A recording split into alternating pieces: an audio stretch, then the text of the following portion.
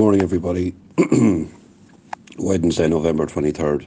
Hold your face to the light. Believe more deeply. Hold your face up to the light, even though for the moment you do not see. As Bill sees it, page 3. One Sunday in October during my morning meditation, I glanced out of the window at the ash tree in our front yard. At once I was overwhelmed by its magnificent golden colour. As I stared in awe at God's work of art, the leaves began to fall, and within minutes the branches were bare.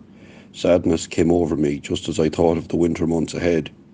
But just as I was reflecting on autumn's annual process, God's message came through. Like the trees, stripped of their leaves in the fall, sprout new blossoms in the spring. I had had my compulsive, selfish ways removed by God in order for me to blossom into a sober, joyful member of AA. Thank you, God, for the changing seasons and my ever-changing life.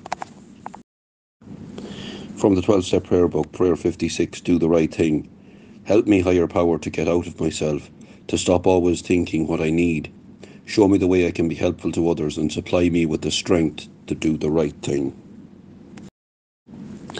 From Soar, Follow Your Dreams. Our life is what our thoughts make it. Marcus Aurelius.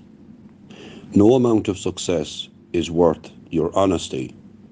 And that's from Candy Shock. Have a great Wednesday out there, everybody. Try and work the programme.